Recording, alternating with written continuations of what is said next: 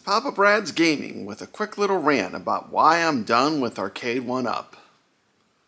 Arcade1Up has kind of really disappointed me for 2022. My ultimate cab, my dream cab was Marvel vs. Capcom 2. I bought it, I kind of watched all the YouTubers. I got FOMO. I overpaid for it. I paid $650 for it.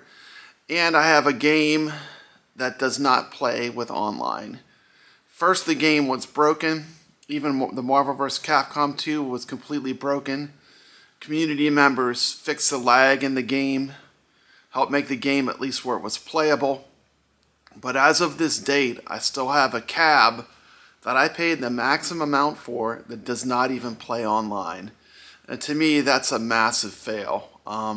Releasing cabs that are not finished, sending them out half done, Arcade1Up, shame on you. And that's why I think you're losing some of your customers.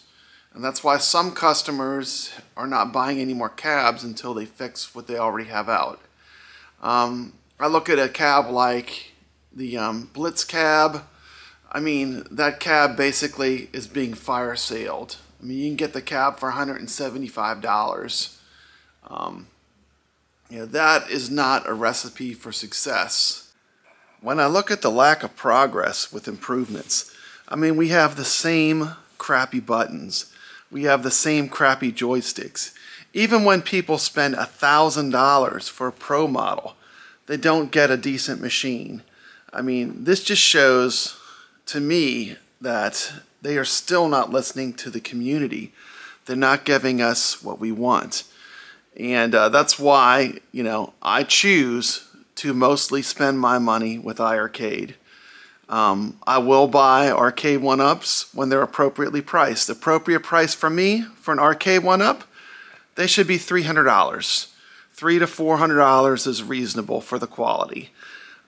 People spending $600, $700 for cabs with the same mushy buttons, same crappy controls, you're getting taken to the cleaners.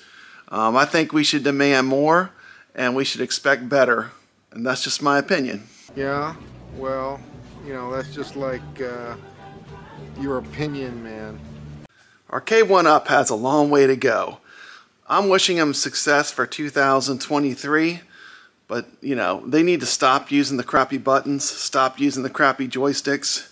They need to listen to the fan base and start giving us more games on a cab. They need to make sure that online is ready to go before they release the machine. You don't wait till the machine is out in the wild and then try to make online work. That was a massive fail. Going forward, I will buy Arcade1Up still, but only when they're between $300 to $400, because that to me is the appropriate price for what you're getting. Paying $650, $700 for the same old garbage, it's not going to fly for me anymore. It has to be on sale. And I think most people know that if you just wait it out, all these Arcade1Up cabs go on sale, every single one of them.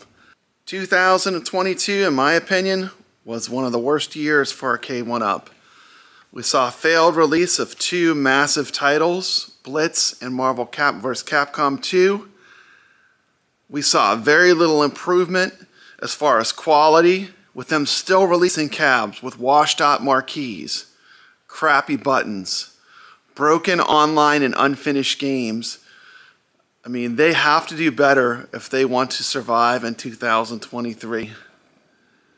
There are many other options out there, better options, that consumers who are not brainwashed into buying just one brand out of loyalty, there are brands that people will discover that have a lot more to offer.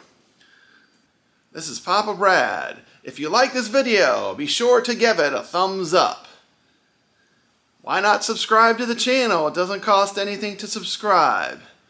And as always, this is Papa Brad reminding you to stay legit.